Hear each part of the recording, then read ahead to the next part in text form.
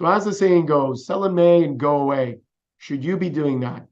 Well, we all know that the period of time between May and let's say October tends to underperform the time period between between October and May, and it does by quite a bit.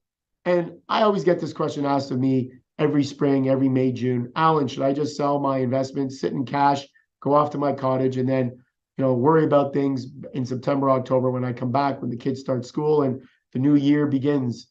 And I say, well, you can do that, but I don't think it's the right approach. There have been many years where the markets over the summer have actually outperformed. And then, unfortunately, towards the end of the year, we saw a bit of a sell off. We saw a bit of a sell off at the end of last year, heading into January. And so, for me, I don't think it's as simple as sell in May and go away. I think you want to be invested. You want to own good quality investments.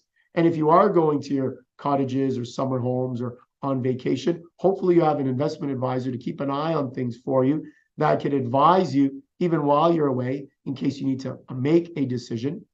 And yes, it is true that the volumes of trades on the New York Stock Exchange, on the Toronto Stock Exchange, definitely dip, especially as we get on into the summer.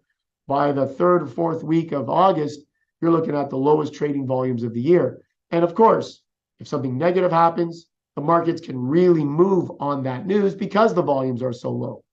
So yes, things can be volatile. Yes, the market doesn't have a lot of traders there, doesn't have a lot of money going in and out.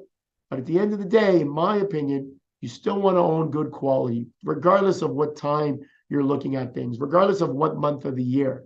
So the sell in May and go away to me has never been something that I practice.